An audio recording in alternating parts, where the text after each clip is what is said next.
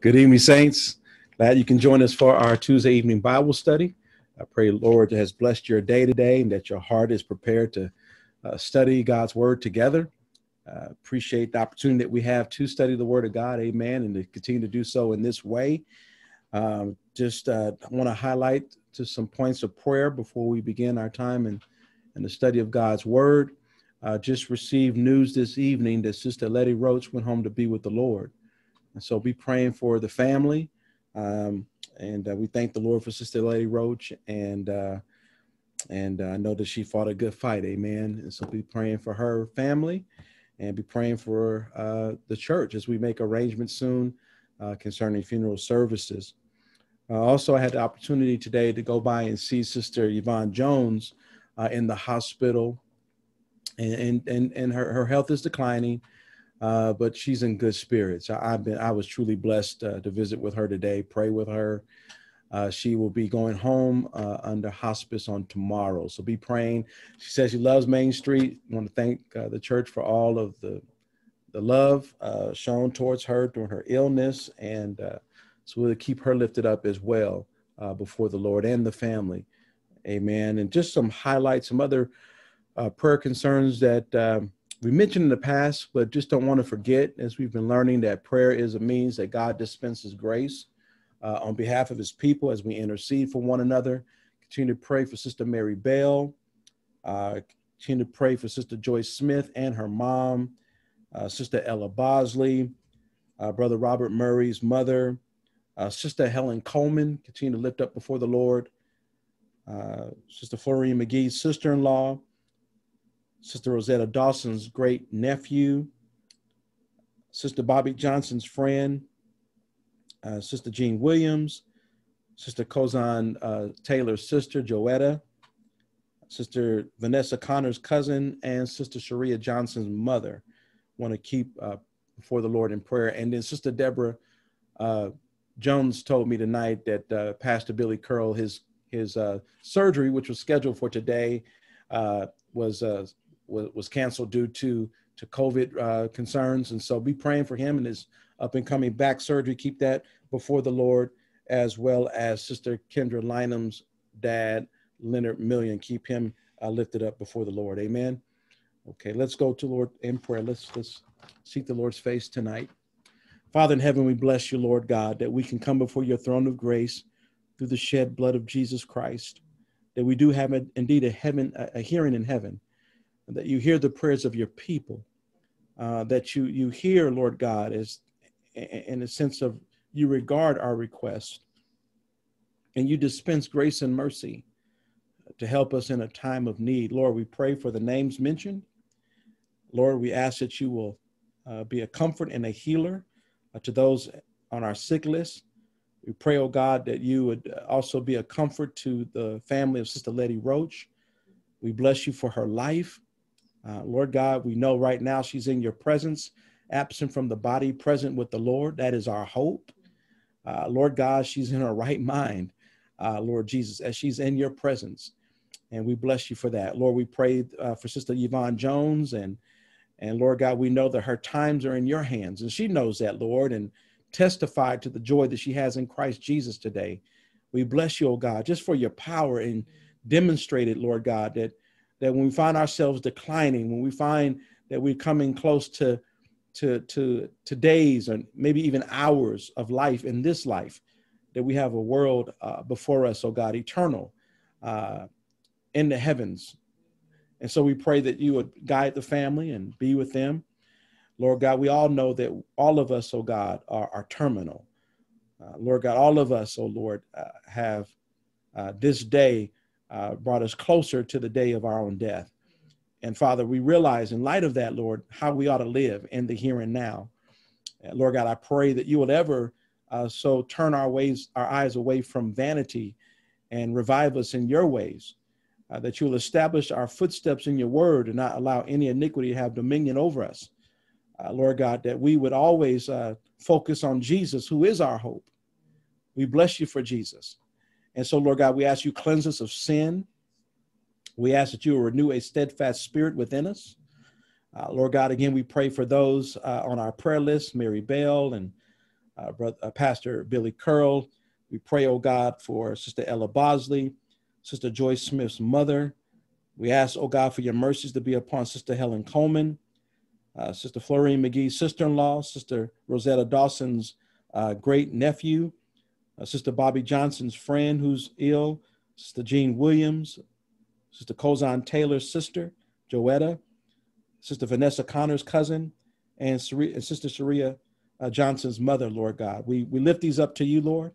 And Father God, we're so grateful that you know us, Lord. You know us by name. You know our thoughts from afar. Lord God, that you've taken our tears and put them in a bottle. They're already written in your book, all the days of adversity that we will face. Lord God, we know that through many tribulations, we must enter your kingdom. Father, we pray also for our church, our financial needs, our property and parking needs. We pray, oh Lord, that you will also bless us to be unified as a church, that as we've been growing in your word, oh God, that you would bear fruit in our lives.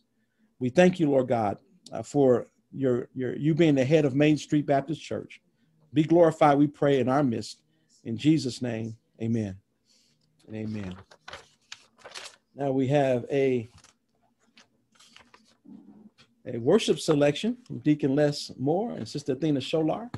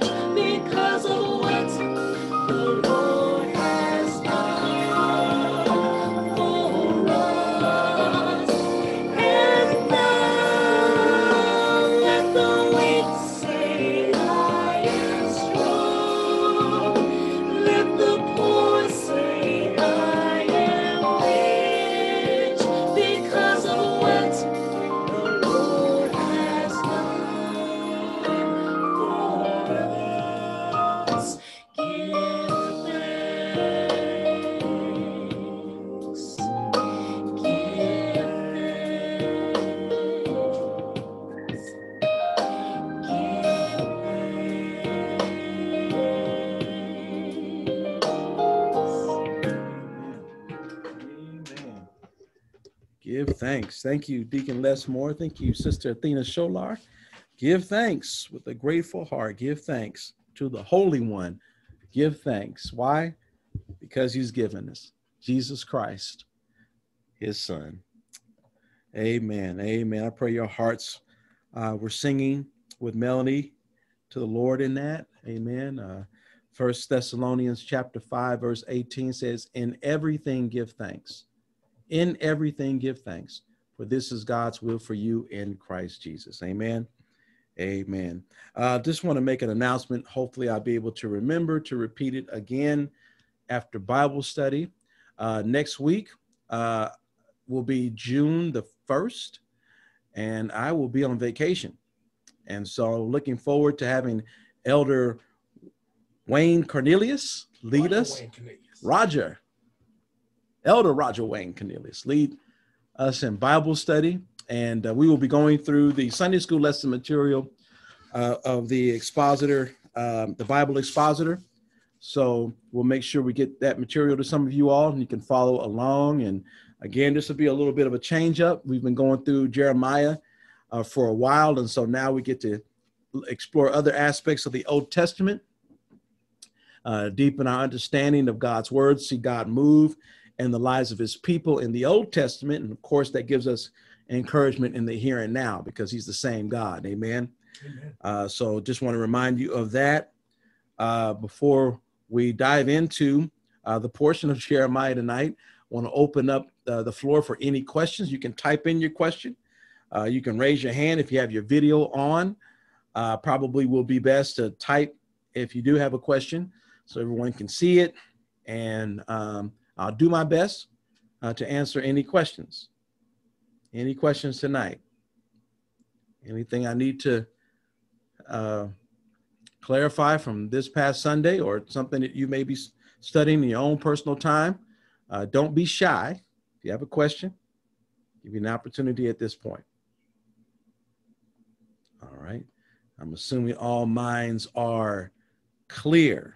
Amen. Well, there are no new notes, but the old notes that we started on last week, we're in Jeremiah chapter 31. And what I want to do tonight, a lot of this, again, is not on notes. So Deacon Les Moore won't be able to put some of what I'm going to be sharing tonight on the screen.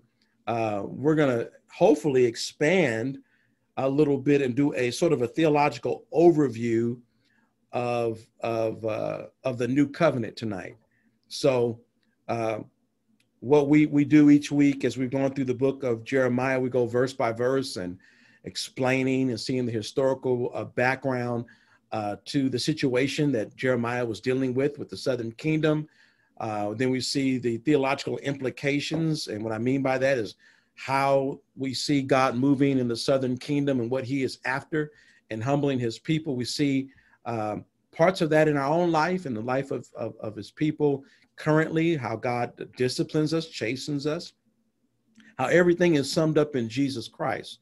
We're in this section from chapters 30 to 32, 33, the book of consolation. This is a book of comfort in light of God's chastening hand upon the southern kingdom as he removes them from their land of Israel into Babylonian captivity. Okay. Last week, we explored verses that addressed God's promise to bring his people back. But then, too, in the meantime, you have this sort of sandwich in between this chastening, this discipline, this trial. And in light of that trial, they're to have this hope that God will bring them back. And so last week, we looked at the section. Let me look at my notes here, trying to recall this all in my top of my head. Well, let me look at my Bible. We looked at verses,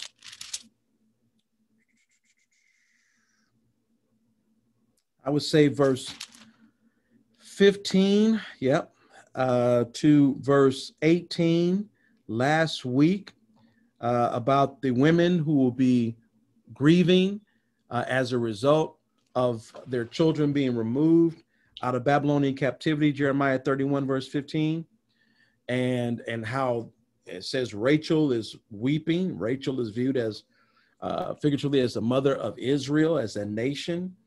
And then we see how this was fulfilled in the male children that were slaughtered during the time of our Lord by Herod. And we saw that in Matthew's Gospel, chapter 2, verse 16 and 18. And remember, we came away from that saying that even in the midst of something that's traumatic, God will sum up everything in Jesus Christ. What do you mean? God will wipe away our tears. God will give us peace. He will always turn our sorrow or our mourning into joy. We see this. We saw some scriptures last week in regards to that. We saw Psalm chapter 30, verse 5. Weeping may endure for a night, but joy comes in the morning. Amen. We saw in Psalm 126 that those who have sown in sorrow shall reap with joy. So that's the theme of this consolation, that we do have to live, church, in this time, and as it was in the Old Testament, as it is in this time. We have to always live in the tension of the already in this world. Already we got to go through tribulation. Not yet is that one day we will not be in tribulation. One day we will be in the glory of God's presence and never have to deal with any suffering or any tribulation anymore. Romans chapter 8, I believe verse 18 says, I consider that the sufferings of this present time are not worthy to be compared to the glory that will be revealed to us. Amen. Okay, so with that, just a little bit of a background. We're going to look at notes. If you have your notes, we're on page 68. And we're in this small section from verse 19 to 22 in Jeremiah chapter 31. And what we're going to do, we're going to springboard off of these verses into the section of the new covenant, which you don't have notes on, and I'll make sure I get those notes to you after my vacation. Verse 19 to 22, let me just read that from the text. For after I turned back, I repented, and after I was instructed, I smote on my thigh. I was ashamed and also humiliated, because I bore the reproach of my youth. Is Ephraim, verse 20, my dear son? Is he a delightful child? Indeed, as often as I have spoken against him, I certainly still remember him. Therefore, my heart yearns for him. I will surely have mercy on him, declares the Lord. Verse 21, set up for yourself road marks. Place for yourself guideposts. Direct your mind to the highway, the way by which you went. Return, O Virgin of Israel. Return to these your cities. How long will you go here and there, O faithless daughter? For the Lord has created a new thing in the earth. A woman will encompass a man. So here, this section, as you see in the notes, prophesies the people of Israel repenting of their sins and seeking the Lord at the return of Jesus Christ.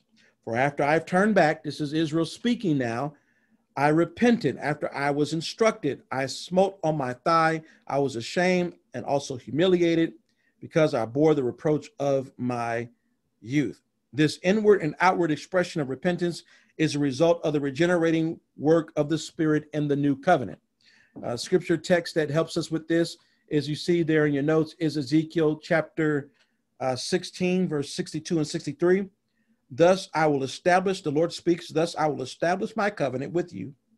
You shall know that I am the Lord, in order that you may remember, be ashamed, and never open your mouth anymore because of your humiliation, when I have forgiven you for all that you have done, the Lord God declares.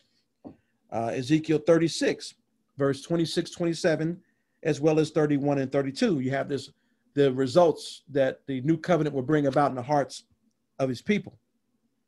Moreover, I will give you a new heart and put a new spirit within you.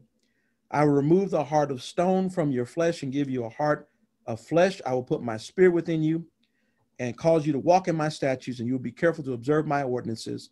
Then you will remember your evil ways and your deeds that were not good. You will loathe yourself in your own sight for your iniquities and your abominations. I am not doing this for your sake, declares the Lord God. Let it be known to you.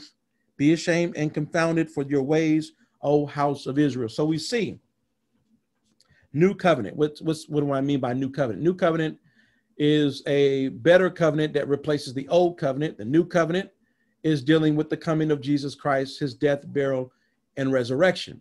So here, as I just read to you in Ezekiel 16 and Ezekiel 36, is that when the Lord saves, regenerates Israel in the future as a result of their faith in Jesus Christ, or in response to their faith in Jesus Christ, or I really would say in concert with their faith in Jesus Christ, his work of regeneration, producing the principle of new life in the soul, they're going to look back on their past behavior, their sins, and loathe their sins. They're going to be ashamed, broken. They're going to look back and abhor their past life. They're not going to look back on their disobedience and boast or brag. They're going to be ashamed. Okay. And what the Lord will do in the future for Israel, he has done now in the life of his church. Let me just give you a scripture text out of Romans chapter 6. If you can turn in your Bibles. We'll be in our Bibles a lot tonight. I'll try to go as slow as I can and repeat myself as we go along. But in Romans chapter 6, and as you turn there, Romans is a really, it is a book that is focused on the doctrine of salvation, okay? And Paul, in the first three chapters, chapter 1, verse 18, all the way to chapter 3, verse 23, builds the case that all have sinned and fallen short of the glory of God, and therefore all of us, all of humanity, Jews and Gentiles, are under the wrath of God. Then he gets to chapter 3, verse 24, all the way to chapter 5. How does God make sinners right? Well, he does not do it based on works, but by faith alone in Jesus Christ. We call that justification. Then from chapter 6, 7, and 8, we deal with not only being declared righteous by faith alone, but God begins the process of making us righteous. That's what we refer to as sanctification. Notice this, Romans chapter 6, verse 15. Okay, Paul makes a statement in verse 14, for sin shall not be master over you, for you're not under the law, but under grace. Now that Christ's death has removed the sin nature in the sense of his domineering presence over us, its mastery over us, it's present within us, but it can't control us anymore. It cannot dominate us anymore. And Paul says in verse 15, what then? Shall we sin because we are no longer under law, but under grace? May it never be. Do you not know that when you present yourselves to someone as slaves for obedience, you are slaves to the one to whom you obey, either of sin resulting in death or obedience resulting in righteousness? But thanks be to God, verse 17, thanks be to God that though you were slaves to sin, you became obedient from the heart to that form of teaching to which you were committed. That's the gospel. So when the Lord saved us, he produced within us a desire for obedience. Now Paul is using slavery and mastery here to speak of the unique contrast. Before we were saved, we were slaves of sin. Now that we're saved, now we're slaves of Christ. Verse 19. I'm speaking in human terms because of the weakness of your flesh. I have to use analogy to bring forth the point. Now, as Paul is writing this to the believers that are scattered throughout Rome, Rome during the time of the Apostle Paul had recorded that there were about over 60 million people that were slaves throughout the Roman Empire. So Paul is using this analogy of slavery. You see this, and the slavery in Rome was not the slavery that we've had in American history. But the point is that you have to obey the one to whom is your master. And so he says, I'm speaking in human terms because of the weakness of your flesh. For just as you presented your members as slaves to impurity, resulting in lawlessness, further lawlessness, so now present your members as slaves of righteousness, resulting in sanctification. For when you were slaves of sin, you were free in regards to righteousness. In other words, righteousness had no, you were not under obligation to righteousness because you were in sin, right? Therefore, here it is, verse 21, what benefit or what fruit were you then deriving from the things which you are now, notice that, ashamed, loathe, abhorred? How did lying before salvation help you to be a person of virtue today? What sins in your past benefited your walk with Jesus today? Nothing. Those things brought shame. If we could go back and do time over, we would like to not repeat those sins that we've committed. We look back on that life and we abhor it. We're ashamed of that life. That's the work of regeneration, that the sin that we once loved, that we enjoyed, now we look back on and we're ashamed about it. And this is a part of my life in the past I don't want nobody to know about.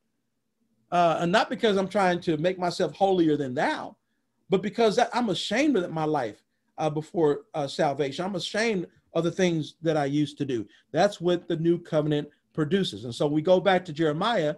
That's basically what he is saying, that in the future, this is going to be the very statement that will come out of the mouth of the Jews.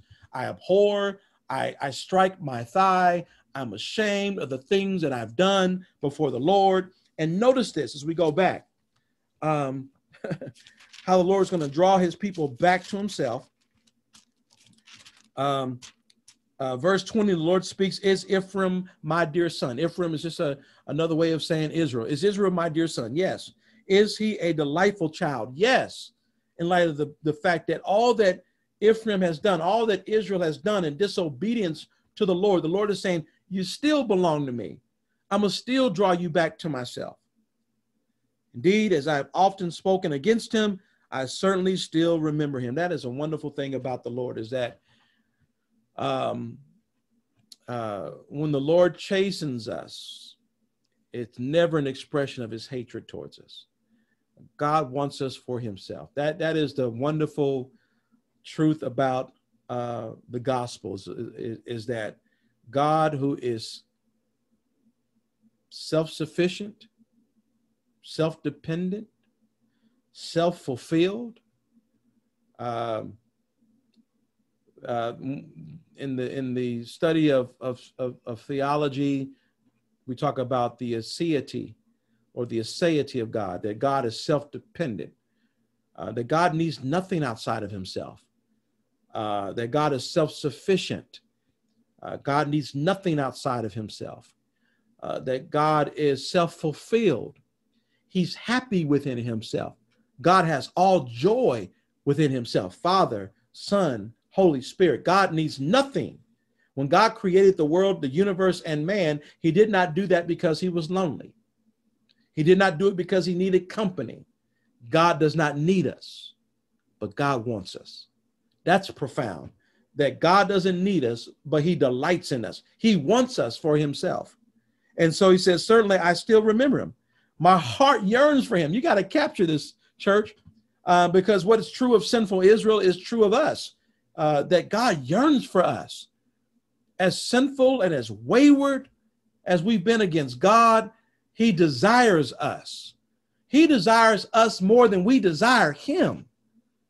You know, here we are, we need God, and we oftentimes don't recognize or realize how much we need God each and every day.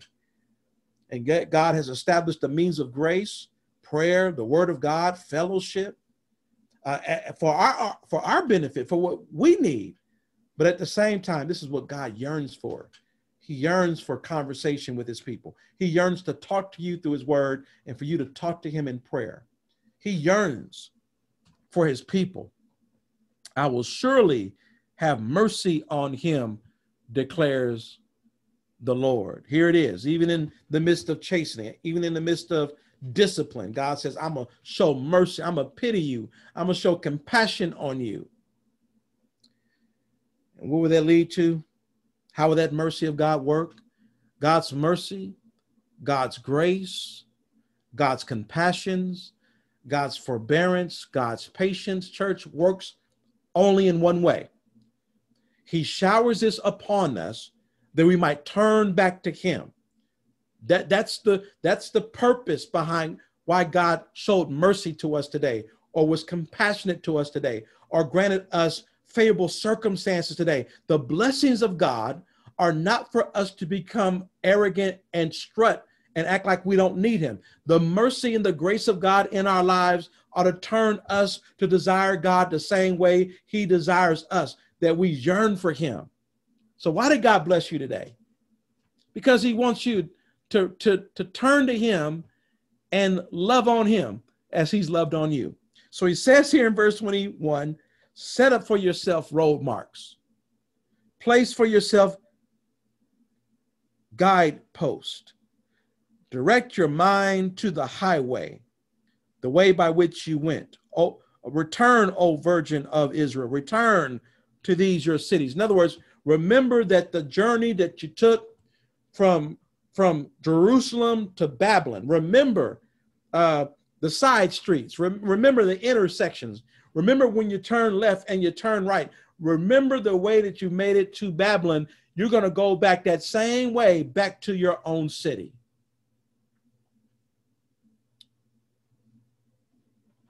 You know, I remember growing up, and I was sharing this with the boys the other day, is I would ride with my dad, and, you know, back in the day when and I think he had I forgot what type of car he had, but you have the driver's seat, you have the passenger seat, and you had this little hump in the middle, right, the armrest, and I would sit on the armrest while he would drive, and he would just drive around St. Louis. We would just go sightseeing and things of that sort. And I can remember too, in California, we moved to California. I enrolled in a new school, and each morning he would drive me from the house to school. And one day he took a nap. He fell asleep. He forgot to pick me up from school. And the school was probably about 2.5 to 3 miles away from the house. I was in 3rd grade, so I was probably around 9 years old, 8 or 9. I walked from the school, from Windsor Hills to Baldwin Hills, right where my uncle's house was. And it was a subdivision where it was a lot of turns to get. It was like a maze to get to my uncle's house. And I remembered it. I just remembered where to go, where to turn. And I walked, and to the point I knocked on the door, and I was proud of myself. My dad woke up. He was shocked and saddened that I walked home and he had forgot about me. And I was sharing it with the boys, because nowadays when they have phones and there's so much entertainment in the cars, you don't really know how to, you don't learn streets. You don't learn landmarks. But as a child, and you all probably can testify as well, when you didn't have anything in the car to play with, you just look out the window. And I couldn't tell you streets, but I always remembered landmarks. And that became the way. And so here it is. The Lord is saying to the Southern Kingdom, remember the guideposts, remember the road marks, that you're going to come back to me. And it's going to be an unusual sort of way. The day that I draw you back to myself, you're going to want to seek me. Here it is. I've been sending prophets and prophets and prophets, and I sent Jeremiah. I'm telling you to turn to me, and you keep running from me. But there's going to be a day where I won't have to chase after you no more. My spirit is going to move upon you through the gospel, and you're going to turn, and you're going to come back to me. And notice the phraseology that's used here in verse 22. Of Jeremiah 31. It's a beautiful statement. How long will you go here and there, O faithless daughter? How long will you turn away from me? Here's a father, the compassion, the concern that we have as parents. God has that when it comes to, that we have for our children. God has that for us, right? He has it for Israel. You're a faithless daughter. I'm your daddy. I love you. And you keep turning from me, right? For the Lord has created a new thing in the earth. What is that? A woman will encompass a man. What do you mean? The other day, I saw on, someone sent me a picture. It was a number of pictures it was like a collage, I guess you may call it, of various pictures of women kneeling down, proposing to a man, asking them for their hand in marriage. And I'm looking at that like, what? You know, what is what is the world come to where men think it's flattering for a woman to kneel down and propose? It's a strange thing. And the Lord said, I'm going to do a new thing in the future. Israel, the woman, is going to come after me. Is it speaking of in the context of courting? Though the woman, Israel, is going to come after me, her husband, and say, I want you back. It's not going to be the man seeking the woman, but the woman seeking after the man. That's the work of God drawing his people back to me. And as you all know, Jeremiah 29, you will seek me, right? When you search for me with all your heart. This is not something that begins within us in and of ourselves. We don't have the resources to seek after God, but the Spirit of God will draw us to God in the work of salvation. That's what we see in the future in regards to Israel. At this point, let me stop. Are there any questions? Any needs for clarification? Is this making sense to you? Okay. All right. Got a couple nodding their heads. Okay. Good. Now, this is the part where we're going to open our Bibles tonight, and there's a couple of questions. And I'm going to answer these questions. This will kind of give us a good sort of overview of God's purposes as it relates to redemption, right?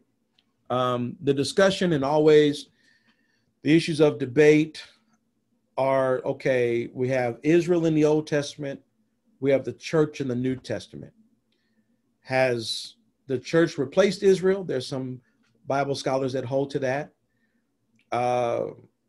Is God done with Israel?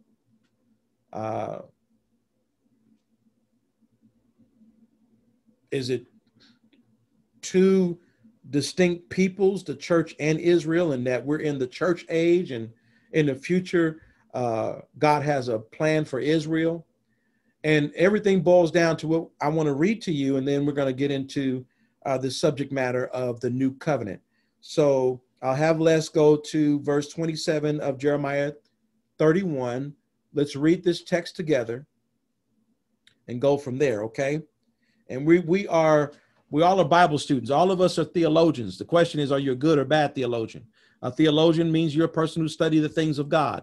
We study the things of God in the Word of God, right? We don't believe that there's any authoritative source outside the scriptures that reveal to us God, but the Bible. So all of us are theologians. The question is, are you a good or bad theologian? And the only way to become a good theologian is that we have to be students of scripture. We have to observe what the text says first. What does it say? And then we ask the question afterwards, what does it mean? And then thirdly, we ask, how does it apply? So we're going to observe the text first. Verse 27, behold, the days are coming, declares the Lord. Well, I will sow, that's agricultural language, the house of Israel and the house of Judah with the seed of man and with the seed of the beast, seed of beast. And it will come about that as I watch over them to pluck up, break down, to overthrow, to destroy, and to bring disaster. We saw that.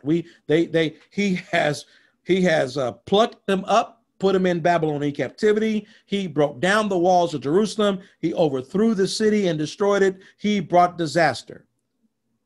So I will watch over them. That's future tense. I will watch over them to build and to plant. This is where we got sow in verse 27, plant in verse 28. So the house of Israel and the house of Judah will be planted where? In the very city he plucked them out of, declares the Lord. Verse 29, in those days, they will not say again, the fathers have eaten sour grapes and the children's teeth are set on edge, but everyone will die for his own iniquity. Each man who eats the sour grapes, his teeth will be set on edge. Now, there was a proverb, there was a saying going around that, the father eats the sour grapes and the children, their teeth are set on edge. And this was a proverb, or their teeth are dull. And this simply was used metaphorically to speak of the fact that the sins of the fathers come upon the children. Some of you might even refer to this as generational curses, right? Even the world has this sort of superstition that the sinful acts of our forefathers, God will judge us for them, right? Um, now this is spoken, is stated here, and is stated in Ezekiel chapter 18. And the Lord says in Ezekiel chapter 18, you're not going to say this proverb anymore, but everyone's going to die for their own sin. That if you grew up in a home, well, let's just say, where your father or your mother was not present in your life, or they abused you, doesn't necessarily mean that you will have to commit those abusive behaviors. If you have an opportunity to go back and read Ezekiel 18, the text says that the son may observe the evil things that his father has done and think otherwise and say, I'm not going to do that. So can your past affect you? Yes, but it doesn't determine you. Can you be influenced by sin? Yes. We can be influenced by evil. The Bible speaks of sin being like leaven. It leavens a whole lump. And so I think probably, Deacon, let's probably go into Ezekiel 18. Let's go to Ezekiel 18. What gave it away, Pastor? Yeah, my brother's on it. And the more I'm quoting from, he's like, might as well just turn to it. Verse 1 and 2. And we probably end up sitting here tonight because this is so important. Then the word of the Lord, verse 1, the word of the Lord came to me saying, what do you mean by using this proverb concerning the land of Israel, saying the fathers eat the sour grapes, but the children's teeth are set on edge? As I live, declares the Lord God, you are surely not going to use this proverb in Israel anymore. Why? Behold, all souls are mine. The soul of the Father as well as the soul of the Son is mine. The soul who sins will die. And so he gives from verse 5 to verse 9 a scenario of a man who practices righteousness. He does right. He lives a life of integrity. Verse 10, then he may have a violent son who sheds blood, who does all these things to his brother. He's the exact opposite of his father. And then he uses another analogy of a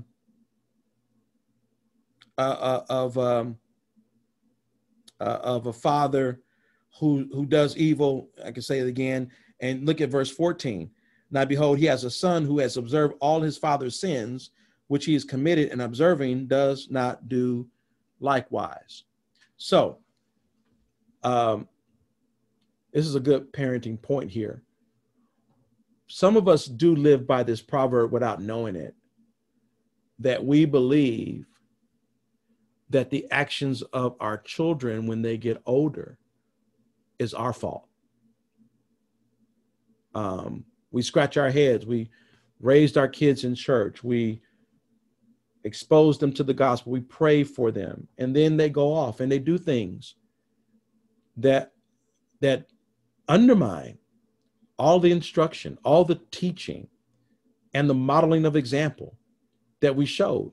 And sometimes parents can feel a sense of guilt that they somehow are responsible for the sinful actions of their children, while in fact they were not. If you raised your child and you taught them and you modeled Christ before them, you disciplined them for their wrong and things of that sort, and they look at your life and they say, I don't want to live. I don't want to go to church. I hate my parents. I love them, but I hate their lifestyle. And they go out and do the exact opposite. The Lord is not holding you responsible for the disobedient acts of your adult children. You got to hear that.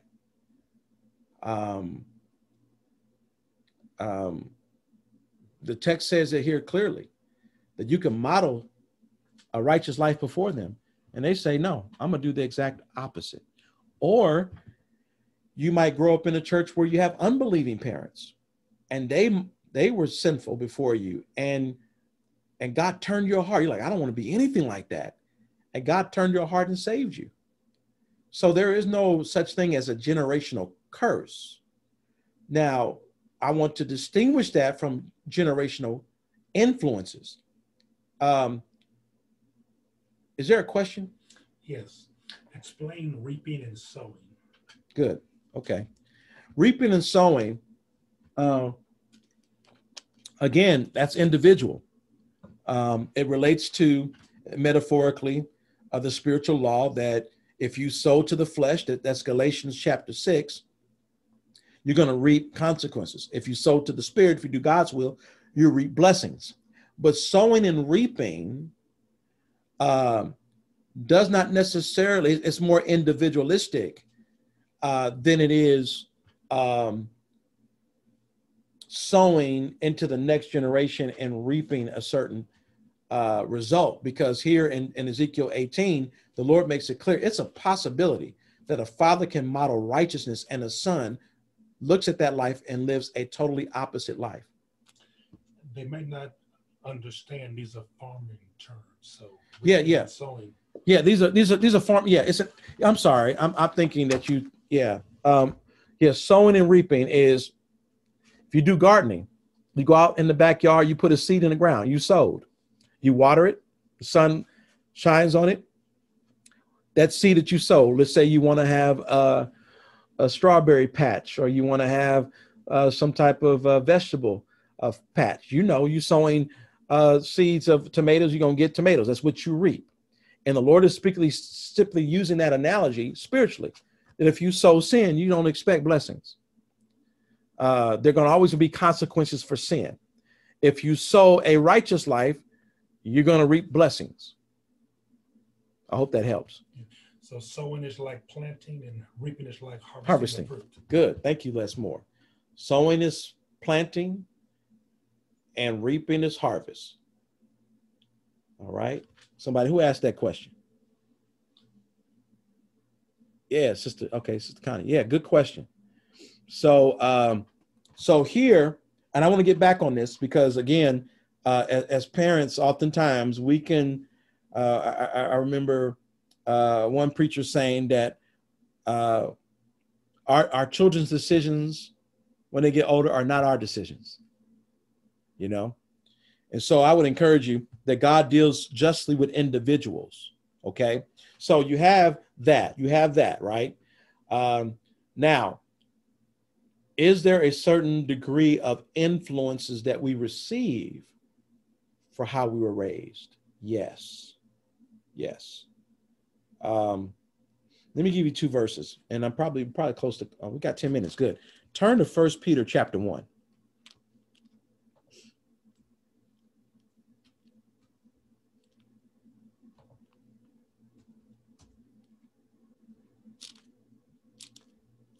First Peter chapter 1. Now, I want to distinguish between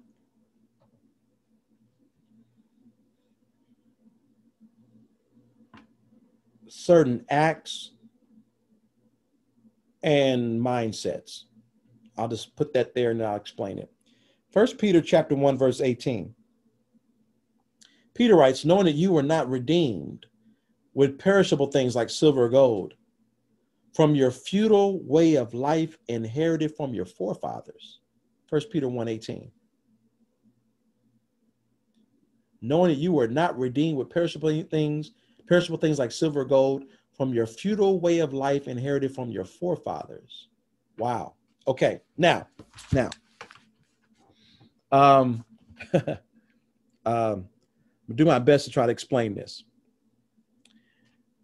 It is possible, and I'm speaking in regards to growing up in a sinful context. Let's just say that parents weren't not believers, or your family as a whole were not saved. And parents can influence children in such a way and raise them in such a way to hate God.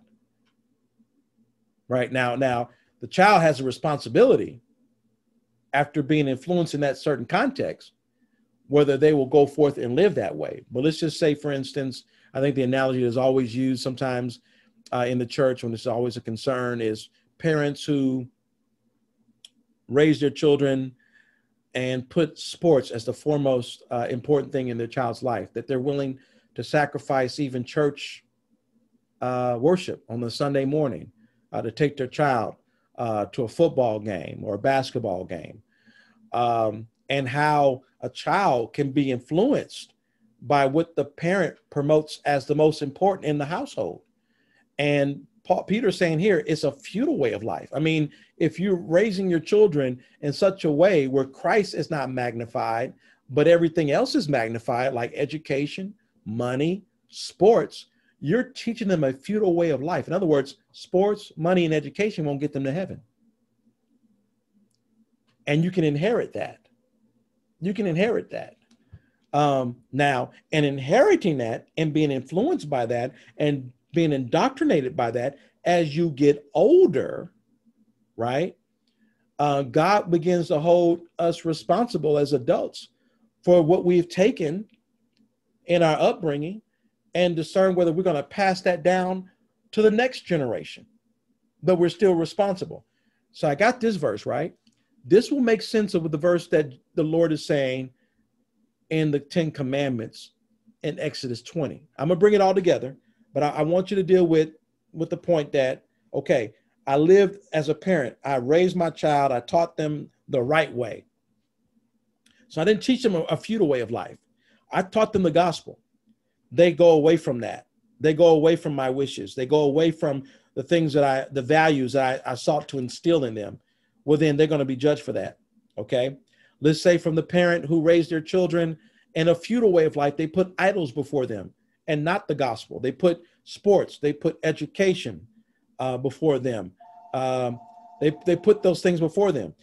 And then that child grows up and inherits that futile way of life and pass it down to the next generation. What does Exodus 20 say?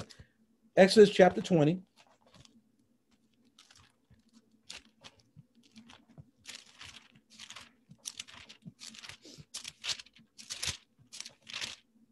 Verse 4.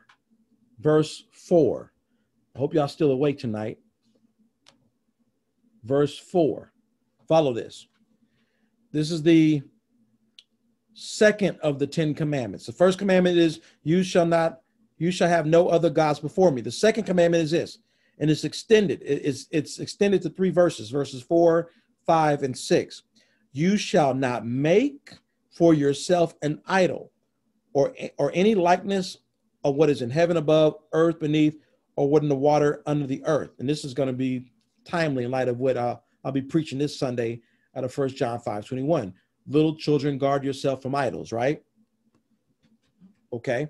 So you're not to have any other gods. And if you do have other gods before you, how will that be manifested? You're going to make an idol. You should not, verse 5, worship them or serve them. Why? For I, the Lord, your God, there it is, Sister Ruth, you asked me about a jealous God. I'm a jealous God. Why? We're in covenant together, right? And idolatry in the scripture is viewed as spiritual adultery. And God's a jealous God. He yearns for his people. Notice this statement. Visiting, and we always stop short when we read verse 5. Visiting the iniquity. What's the iniquity? Idolatry. Visiting the iniquity of the fathers on the children, hear me now, on the 3rd and 4th generation. We stop there. My father committed iniquity, right? And God's going to visit me with those consequences on the 3rd and 4th generation. That must be generational curses. But you stop short when you read the verse because he's not dealing with generational curses. Notice the key part at the end of verse 5. Those who hate me. So God cannot visit you with the consequences of the sins of your parents if you love God. He is saying here that the parent, the father, has introduced idolatry in the household and has trained and raised his child to hate God, guess what? That child is going to grow up and raise his children to hate God as well. And God's going to bring consequences on them because of their hatred. And so in other words, the father is going to be held responsible for his hatred, and the children under them, after him, will be held responsible for their hatred when it comes to idolatry. But, verse 6, showing loving kindness to thousands, to those who love me and keep my commandments. So there are some who think the statement here is replaced by the statement that God makes in Ezekiel 18. Don't say this proverb, a father's teeth are set on edge. I mean, the father's drinks the sour wine and the children's teeth are set on edge. Everybody will be held responsible for their own sin. No, the point is that in the rearing of children, in the parenting home context, for the believer and the unbeliever, there's a distinct sort of weeping and sowing, or sowing and weeping. In the unbelieving context, it is possible for the unbelieving parents to introduce an idol to the kids, and they raise their kids to love that idol. I hear testimonies of NBA players who say that their daddy introduced them to sports, and they've loved sports ever since then. That's all they lived for, and all their daddy wanted them to do. And so guess what? Unless they come to the saving knowledge of Jesus Christ, they're going to pass that idol to their next child, and to the next child, and to the next child. But God can break that pattern of idolatry that manifests a hatred to God. He can save a child who's been introduced to an idol and say, I see that futile way of life, and I don't want to live that way, right? But it's not possible for a believing parent. It's possible for an unbelieving parent to pass on idolatry to their children, but it's not possible for a believing parent to pass on the gospel in the sense of regenerating their own children. Salvation's of the Lord. So we got to be careful that we don't misuse Proverbs 22, I believe verse 6, train up a child in the way he should go, and when he gets old, he won't depart from it. Because you and I, we can't save our children. We can bring the gospel to them. We can witness to them, and we should model godliness before them. But only God can save them.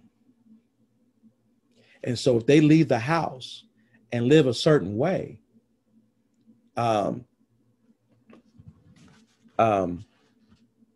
you're not to blame for their sinful life.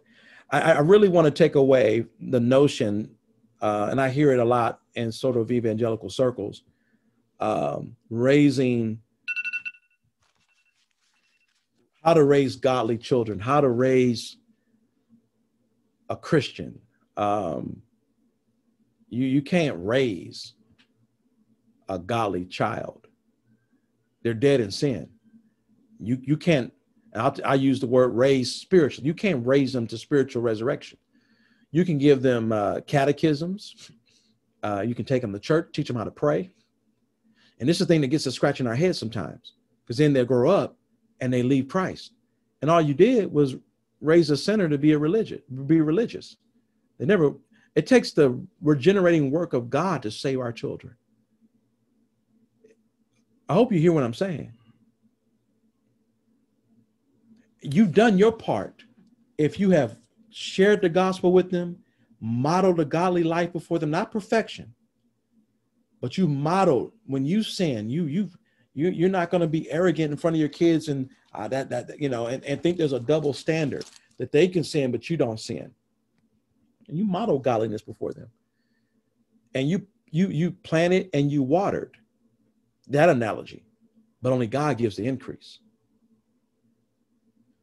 And so it doesn't work the same way when it comes to unregenerate, because when the unregenerate home, the parents are unregenerate, they're not saved, and the children are not saved. And therefore their hearts are already bent towards hating God.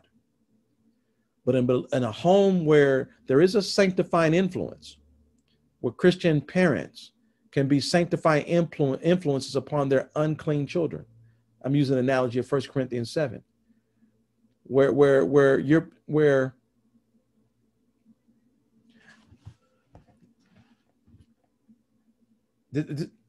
what I just said there, that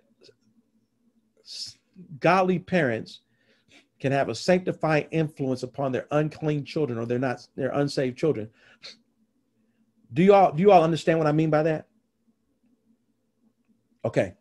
Can I show you an analogy of that, and then I'm done? Okay. That as long as our kids are in our household, the blessings that God pours on me, they receive it. Okay. Once they leave the home, they're hanging on a wing and a prayer. They're hanging on your prayers. I believe most of my family members, I'm not speaking of my immediate family, I'm speaking outside my family, my cousins and aunts and uncles. I believe most of the reason why they're still alive is because of the prayers of me, because God is just showing favor upon them because I'm praying on their behalf. I hope I can find it. It's in Genesis.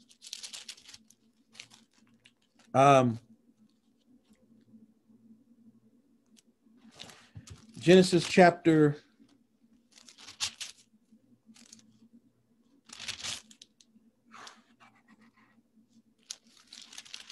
I know it's chapter 21 first, but then I need to look at chapter 16 first, okay? 16. Chapter 16 first. Okay, thank you, Deacon.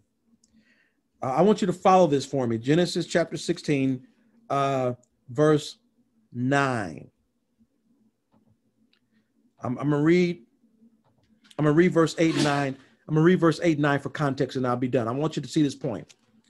Context here, you know that Abraham took Sarah into Egypt.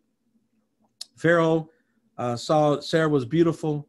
God brought plagues upon Pharaoh's household because he took Abraham's wife. And this is almost like a sort of a mini sort of exodus, because the Pharaoh wanted to get rid of Abraham and Sarah because of the plague. You see that going to happen in Exodus. And he gives him possessions. And one of those possessions was a slave by the name of Hagar. Sarah says, hey, the Lord hasn't enabled me to conceive. Maybe he's going to bring forth this promised child through my slave Hagar. Does that. Sarah gets upset, mistreats Hagar, verse 8. Hagar, Sarah's maid, angel comes and visits Hagar because she flees from Sarah. She says, I'm fleeing from the presence of my mistress Sarai, right? Notice how you see this statement in verse 9. Then the angel of the Lord, or the angel of Jehovah, said to her, return to your mistress and submit yourself to her authority. Moreover, the angel of the Lord said to her, I will greatly multiply your descendants so that they will be too many to count. The angel of the Lord said to her, behold, you're with child, you shall bear a son. You shall call his name Ishmael, because the Lord has given heed to your affliction. And Ishmael, of course, the Ishmaelites are the Palestinians today, right?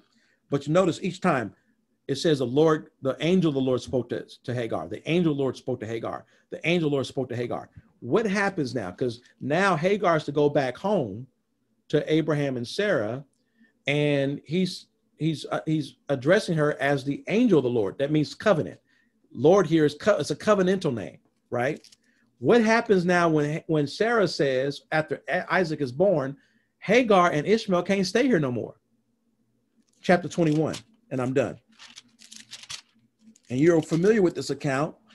After Isaac had grown up, Ishmael mocks Isaac, and Sarah steps up and says, they can't be in here no more. Get rid of them.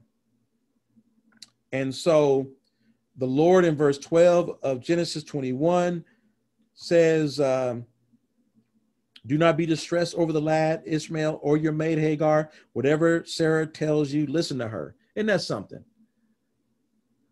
That's for another day, of the dynamics between husband and wife, and the husband being the head of the home and the wife is submitting herself to her husband. It doesn't mean, wives, that the wife is to be a slave to the husband. The wife has a mind as well, and she may have spiritual insight. And the Lord says, you need to listen to your wife. She's telling you something you need to listen to. That's for another day. So Abraham rose early in the morning, verse 14, prepared a jug and sent them off. Verse 17, he sends Hagar and Ishmael away. They're in a wilderness location. Ishmael is dying of thirst, and Hagar lays her son down. Nothing she can do for him. She wants to turn her face away from him because she doesn't want to see him die. Verse 17, and God heard the lad crying, and the angel of God called to Hagar from heaven. Why is he addressing her as the angel of God? Because she's not in the covenant home no more. She's not. God made a covenant with Abraham and Sarah. And soon as Hagar is out of that house, he doesn't address her as the angel of Jehovah, but the angel of God. As long as the kids are in our home, they're under the roof of the Christian parent who's been blessed by God. Once they leave that house, they don't know Jesus. The only blessings that they're going to receive is your prayers on their behalf, because God has no covenant with them. Explain the difference between the Lord and God. Yeah. The question is to explain the difference between Lord and God. The Lord there is, when I mean covenantal name, is a relational name. God is just, he's creator. He's almighty. It's not covenant at all. God is the God of the nations in the sense that he rules them, but there's no relationship dynamic. But when the angel of the Lord went after Hagar, that is a covenant name that you need to go back. And as long as you're there, I'm going to bless you. And remember, right after that, he gives her a covenant blessing. But once you leave the house from up under the covenant that God established with Abraham and Sarah, he just refers to her, I'm the angel of God. It's not until you believe upon me, like Abraham and Sarah did, will you be in this covenant. I hope that helps. We will next time, Lord willing, deal with the promise of the new covenant. I thought we were going to get to it tonight, and then we get into some matters that I hope are beneficial to you and helpful. Amen. As we prepare to conclude our Bible study tonight, just want to remind you of our giving, our chapel giving, our tithes and offerings. I want to encourage you to do that. When it comes to our 3 ways of giving, we have our online giving, right? And you can go online, and we have our Gideon giving for the chapel. Want to continue to pay that down. Amen. And also, of course, if you didn't have the opportunity to give this past Sunday, you can do so on the online. You can mail in your offering, or you can drop it off. Amen. Or you can give this coming Sunday. It's going to continue to remind you of that. The Lord loves a cheerful giver. Amen. Also, we have the church office hours, Monday, Wednesday, Friday, 10 a.m. to 3. Please be in prayer for the family of Sister Lady Roach, who went home to be with the Lord tonight. And we'll give you information as soon as we hear from the family concerning funeral arrangements. So please be in prayer. And please be in prayer for Sister Yvonne Jones and her family, Sister Mary Bell, and others in our congregation. Okay. That is all that I have. Amen. Let's go to the Lord in prayer. Father, we thank you for your word. It's clear and concise. And Lord God, it cleanses, gives us wisdom. It enlightens our eyes. It's a light, a lamp to our feet and a light to our path. We bless you tonight for your word. And I pray that, Lord God, you would help us to discern how we can apply your word in our life. Lord, just leaving here tonight with the thought that you yearn for our worship. Just like you yearn for Israel, you delight in your people. And you don't even need us, but you want us because you're in covenant with us. So help us this day. Help us this week. To be faithful in our prayer time, not in a sense of any legalistic way or signing off of our little checklist of Christian duties. Lord God, in our prayer time and in our devotional time, I pray you will incline our hearts to you, knowing that you're a God that loves us and that you delight in us. And may that motivate us to seek thy face. Again, be with the Roach family, Father. Thank you for the life of Sister Lady Roach. Be with Sister Yvonne Jones, Sister Mary Bell, Brother Leonard Million, and others in our congregation. Be with those of us, Lord God, on the Zoom Bible study tonight. Lord, we don't know what tomorrow will bring, but we know you hold tomorrow. Keep our minds stayed on thee. Give us all an undivided heart that we might fear your name. We bless you, Lord God, for the night. In Jesus' name, amen. Amen. Love you, Main Street.